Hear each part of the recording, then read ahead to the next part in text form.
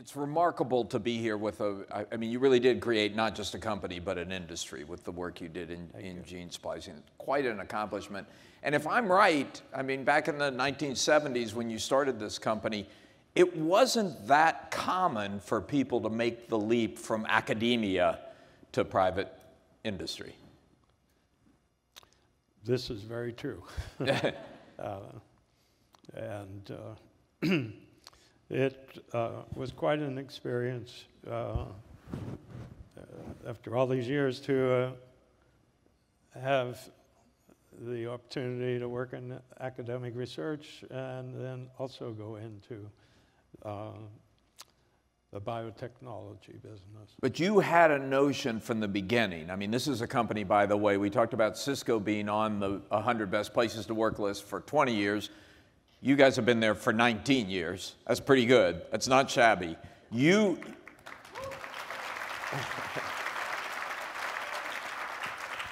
had a strong notion at the beginning of the kind of workplace you wanted to create. Can you talk about that? How did you think about the company and the workplace you wanted to create? Can I tell a story? You can tell a story. John Chambers told about 27 in 30 minutes. So. I'd like to start by saying it was a long, long time ago. It wasn't that long ago. In a galaxy far, far away. No, that was San Francisco. Well, some consider it to be a different galaxy. But in any case, I had a rather successful career at that time in academia doing research at the University of California, and been fortunate enough to be involved in the first experiments developing the technology of genetic engineering. And I got a call one day out of the blue from a young man in San Francisco I'd never met before. He told me his name was Bob Swanson, and he asked me a pointed question. He said, "Do you think the technology that I've been reading about is ready to be commercialized?" And I said, "Yes, I think it is." So we had a meeting and got together. And he was 29 years old at the time. I was 10 years his senior. He worked for a venture capital firm at the time, Kleiner Perkins, become a well-known venture capital firm after that. And he said he wanted to start a company, and he was looking for some new technology. And I told him, yes, it's ready to go. So we got together, and we put together a business plan, and we took it to Tom Perkins, and the three of us put the company together. And in case you don't recognize, that's me on that side. Herb, I think we've got a picture. There we go. Yeah. Yeah. I knew that was you. So in any case, I've always thought that Bob and I were naive, and I think Tom Perkins was a little naive, although he would never admit that. But he didn't know what we were talking about, and this photo was actually taken in his office down in the Embarcadero Center. And we very simply outlined the technology for him, and okay, it sounds good. And so he gave us enough money to have an office in which Bob occupied within their space. And our research was conducted at the University of California, City of Hope, and Caltech. We had 3 contracts, one with my lab and the other 2. We established a proof of concept with that, and then we went on to put the company together. We had a business plan, what we wanted to do, and we thought we had to create a great place to work. And we were naive, but we also had a clean slate. We were working from scratch. So we had a blank book in front of us. And Bob said, well, let's take the best of academia and the best of business and see if we can put them together. So we did. And at the very beginning, I was concerned. I never told Bob how concerned I was about how we could attract young scientists to the company, because this was a new idea, biotechnology. It wasn't even called biotechnology at the time. But I was concerned, and so I thought we really have to provide certain things for the scientists. So the culture started out trying to create an environment for scientists. And so first of all, we made sure they got a good salary. And secondly, we pointed out to all the candidates that we met with that you will share the risk and you will share the reward. So we managed to set up some stock programs for people joining us. And we gave the scientists the freedom to publish. I had a hard time with Bob on that. I was going to say, I would think anybody in business says, are you out of your mind? We want proprietary technology. Yes. We don't want you to publish what you find. That was a hard point to push, but I think it was probably the key for the success of the company. And the only thing we insisted upon was that free to publish, but the patent lawyers had to be advised immediately when something publishable or potentially patentable, they had to be taken to the patent lawyers. So they didn't stop publication, they just made sure that you had filed your patent paper. Yes, and the freedom to publish for the scientists led to their recognition within the scientific community, with their peers, and they were able to go out and go to meetings, scientific meetings, make contacts, recruit more people, which was the key. Yeah. Once this was out there, it's a great place to work, you can do science, you're gonna make a name for yourself. And then we had another program that was a postdoctoral program, so it's a standard in academia, where you bring in young scientists that just had their PhD and give them an opportunity to work. They would come work 3 years. It's a great melting pot for ideas to bubble up out of. And so that was good. And then the other point of the culture was to provide a sabbatical, which is standard academia. So that after 6 years, 6 years? 6 years of employment, everyone would get a 6-week sabbatical. People would go off, do what I like that. Yeah. How many of you all have sabbatical policies like that? Show of hands. It was a great incentive, and I'm taking mine next year. Okay. I'll be 12 I'm years, ready. so it's I second got a bunch of them You've back. got too much to do. Yeah. No, but so let's talk. People who've been with Genentech a few years, over time will say, oh yeah, I'm on my 3rd sabbatical, or I'm on my 4th sabbatical. But that's what I really want to talk about, that because you started this incredible company with this unique culture. Now it's very big.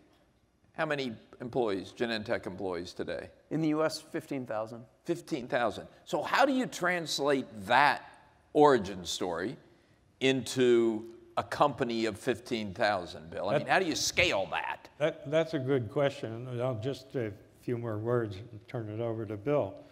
That was always a concern.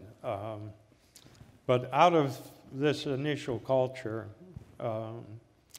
there was an evolution of the culture after that. So it was originally built for the scientists.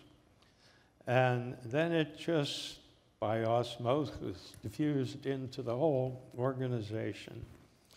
And I think people began to realize that they were appreciated as much as the scientists were, and the scientists appreciated everybody that worked in the organization depended on them for their livelihood. It had to make a circle.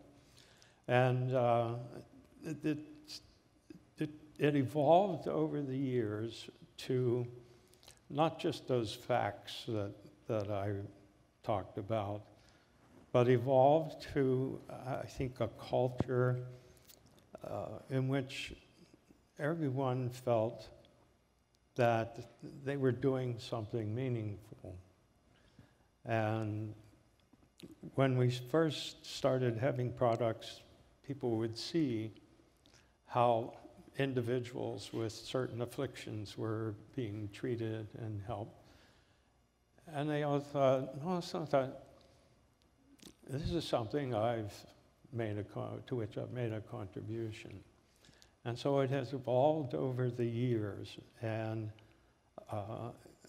we were always concerned about how this culture would keep going as the company grew, from a dozen to 100, 1,000, 10,000, and more. And this was a concern that the board had, and I served on the board from the day we created the company to when Roche bought us out. And we were always concerned, at least once a year, we'd have a session with our CEO at the time, Art Levinson, say, how can we keep the culture going? And Art said, we're trying to do the best we can. Well, they've done very well. And I think now that when I interact with groups, I was just with a group of marketing and salespeople in Las Vegas. They're kind enough to get me to come do something like this. And I must say, I'm just so impressed with what has been done since I left the company in 2009 as a board member. It's there and perhaps squared in a way. It's still the enthusiasm that I remember from the early days. Well, so how do you pull that off? I mean, it's much easier when you're a smaller company and you really are changing the world. You're inventing a whole new technology, a whole new industry. 15,000, a lot of different things going on.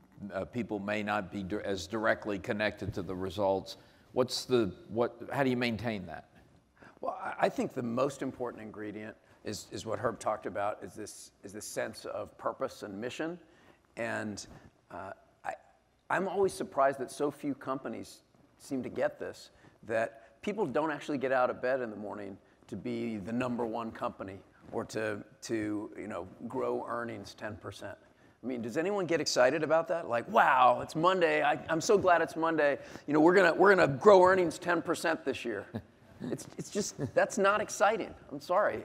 Maybe it's exciting for a few people, but most folks are not motivated that way. And I think having a clear connection to the mission, that everyone can see what their part is in it. And so, for example, in our business, we're about bringing breakthrough therapies to people with serious unmet needs. And we talk about that all the time. We talk about that way more than we talk about financials or metrics or some sort of scorecard. And we have posters around the campus. Of individuals. Of patients. And we bring patients in to town halls and to talk about, hey, what's your experience been? Wow. And it's constantly, everyone is constantly reminded that is why we're here. They're saving lives, they're changing lives. Yeah. They see it every day. No, exactly. And I would say it's beyond communications. Communications is important. For example, if you look at major pharmaceutical companies and you look at their websites, they all have pictures of patients and they all talk about how they're helping patients, and that's great, okay? But what was really interesting to me when I came to Genentech 11 years ago, running a piece of the business, the CEO at the time, he took me aside and he said, Bill, you're gonna have decisions you have to make where you're thinking, I could do something, but I'm not 100% sure it's absolutely the best thing for every patient. But if you do it, it'll help you make your numbers. He said, when you have that choice, and you will have those choices frequently, I want you to miss your numbers. Wow. And for me, that's where, because I saw it from the outside. I'd heard about Genentech, this different kind of company, mission-driven, but I always thought, oh, yeah, everyone talks about that. Everyone talks about how, well, we're here for society or we're here to do good. But when you're told, when you have those kind of choices, I want you to miss your numbers. Well, that makes it real. That's really interesting because, as you know, in your industry, we've seen some pretty dramatic examples in the last year or so of companies that have profit maximized, that have figured out that you look at Valiant, you look at Martin Shkreli, to maximize their number in a year, they can massively increase the price, and the system will pay them that price. I mean, how can you go back to Roche? You're now owned by a big company that has to, has market expectations. How can you go back to them and say, I'm not going to maximize profits this year? Yeah. There's a couple parts to that answer. One part of the answer is that Roche is a 120-year-old company that does have a very strong sense of social responsibility. And so we actually have pretty sympathetic ears on that. But the other part is, it's all part of what makes the company work. So our people are motivated to give their best work, to grow, and to stay, by the way. We have much lower attrition than the pharmaceutical average. They're motivated because of the mission. But you can't say we're doing what's best for patients except for on price, And so we have a very clear pricing policy where we have limits on price increases. We price our products lower than market expectations in each case, and that's part of the mission. You can't talk it or live it in one part and then decide, oh, you're going to suspend that for some other part. And it's good for the business in the long term, if not necessarily in the next 12 months. I think so. Yeah, I think so. Did you worry about this precious culture you've created? Did you worry in 2009 about turning it over to Roche? Yes.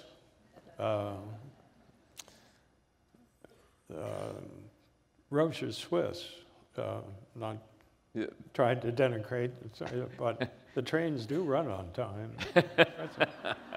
And but we were concerned that it had a more stringent business point of view, which turned out to be, they've actually turned out to be great partners over the year. And, but that was a concern. So I might just add to what Bill said. Not only is it a sense of purpose that the employees exude, but they have fun. Yeah. They really do. And actually, Herb, we brought along a photo of that. I'm going to tee it up. But you and Bob set the tone on this with. Now, I think Bill, I think you're going to have to provide some explanation. What in the world? I can't explain. This is not the way I understand recombinant DNA. What are they doing? I think Herb's going to have to explain this. Well, I was the dumb one. I said Tweedledum and Tweedledee. So we had an early standing tradition at the company to have what we called ho-hos. That was sort of a company-wide celebration at the end of the week, whether or not you failed or succeeded. And it's a chance for everybody to get together, and there's stories that are unimaginable, but things happen. So one day, when I was at the company, Bob said, come on in the office. I got to talk to you about the ho-ho on Friday. And I said, okay. And he said, we're going to dress up as Tweedledum and Tweedledee. And I said, what? Yeah, you got to be kidding me. Well, Bob being Bob,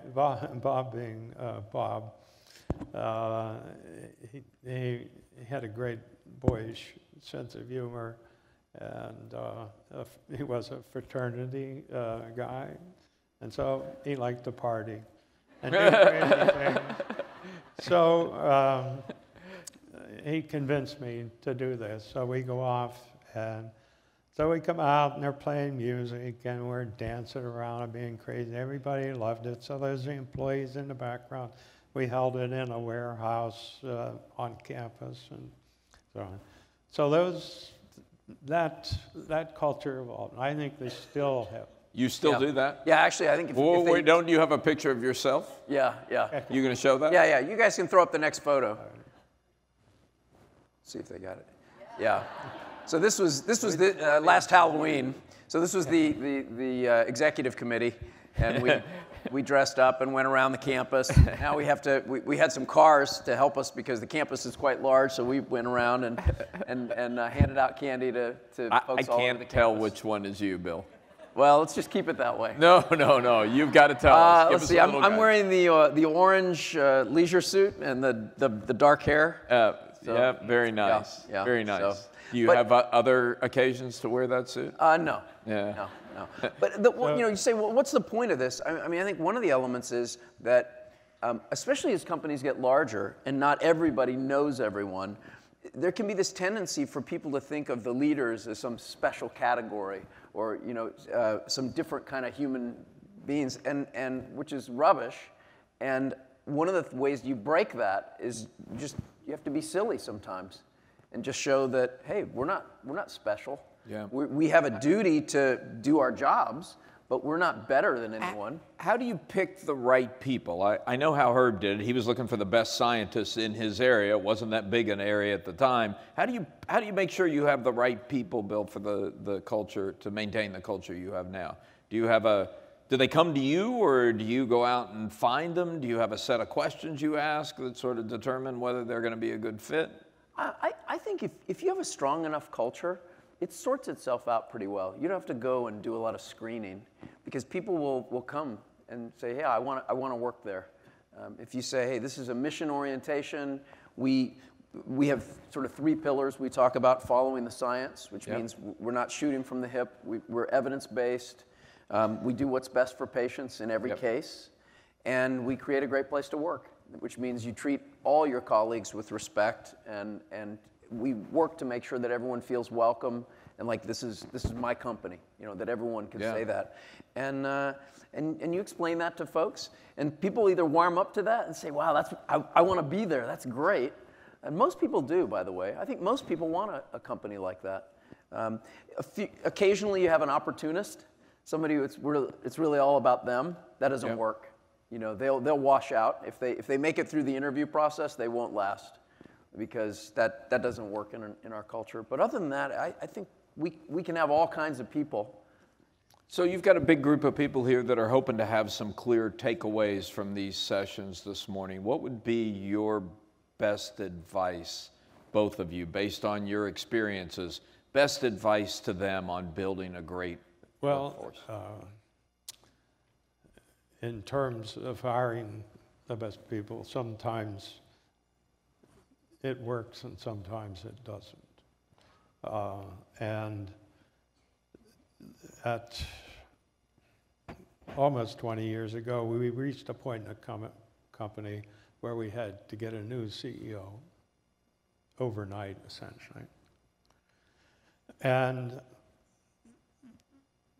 I think that the board was involved in this, and we were always concerned about succession in the company.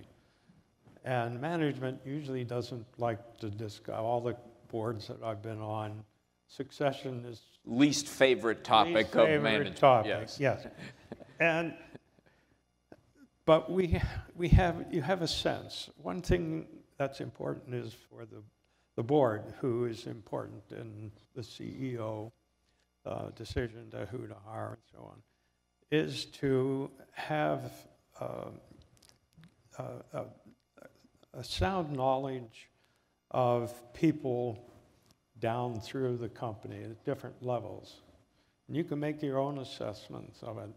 You can't always rely on a consulting firm to bring in the best guy. You have to make the decision. But when we were in the position that we had to have a CEO, and quick, because a lot of things were happening, science and wise, so on, the thing for me at that time was integrity. And we had a young man, a scientist. It turned out to be just terrific CEO. Art Levinson directed the company for years in the right direction. And Art had integrity. We all knew that. We all knew he was very bright. But we also knew that everyone in the company, I say that with meaning, everybody that I knew thought Art was a straight shooter. Art would tell you if you were wrong, if you were right, how can I help you? And he was the type of guy that would stay up all night and answer all the emails he got during the day. Wow. And so I think the important thing is to have people in your company at all levels, running groups and whatever. Integrity is the important thing. And you have to be willing to say, you're not quite right for your job, we're going to let you go, but here's what I'll do to help you. That's part of the integrity I'm talking about. And then also identifying people who are the rising stars and are going to rise to the top. Bill, one last piece of advice for the group. Yeah, I'd say keep it simple. It comes down to if you want to build a great company, make sure you have a great mission. That's got to be the centerpiece of a great company. You can't make a mission. It's got to be there. It's the core. And then you just set yourself as a leader to every day, how do I ensure that everyone in my company is able to make progress towards that mission each day? That's it. If you do that, everything else sort of takes care of itself.